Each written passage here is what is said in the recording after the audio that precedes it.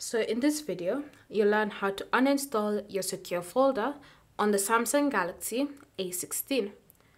So the first step is to open the Settings app, and in Settings, you want to scroll and select the option Security and Privacy.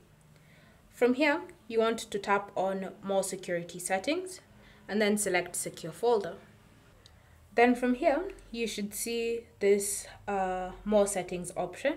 Select that, and then you can see Uninstall. So just tap on Uninstall, then confirm that you wish to uninstall your secure folder.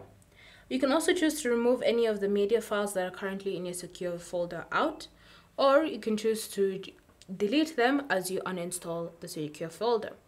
If you're fine with that, just tap on Uninstall. If you want to leave them on your phone, deselect that option and then uninstall. And so once you've done that, you'll notice when you go back to your home screen or to the apps drawer, you can no longer find the secure folder. It's been uninstalled from your phone.